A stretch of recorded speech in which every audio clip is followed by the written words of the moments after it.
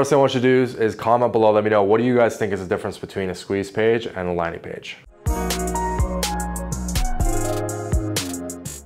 What's the difference between a squeeze page and a landing page? All right, so squeeze page and landing page, there's really no difference other than one specific thing.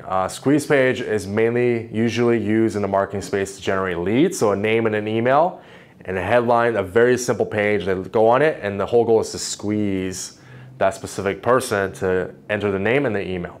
The second thing is a landing page. Now, landing page could be any page on your website that is dedicated to having someone land on that page. It's literally a physical, the name is a representation of the action that you want that person to take when they land on your page. Now, a landing page could be anything. It could be a webinar landing page. It could be a landing page on your website, a blog post landing page. It could be your homepage as a landing page. I mean, any page on your website could be a landing page. The real question you should be asking yourself is, how do you generate a high converting landing page and a squeeze page? Now, I've made that video. I'll have it linked here.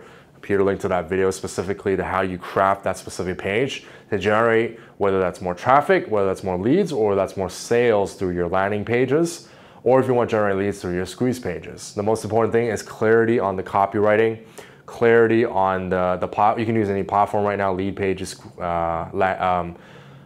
iStapage, ClickFunnels, all these software tools basically do the exact same thing. They're just tools. It's all about the copy, the design, the offer that you have, the position that you're putting everything, and also the connection, the bridge after they opt in. What do they see? What is the next step once they land on your squeeze page or your landing page and then they opt in? What is the next part of the process? How are you going to indoctrinate them to be able to convert them into a lifelong customer?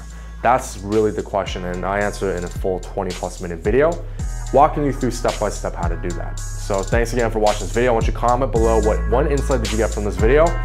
Like this video, and third thing, make sure you subscribe to the channel, hit that subscribe button, hit that bell icon, and I look forward to speaking with you in the next video.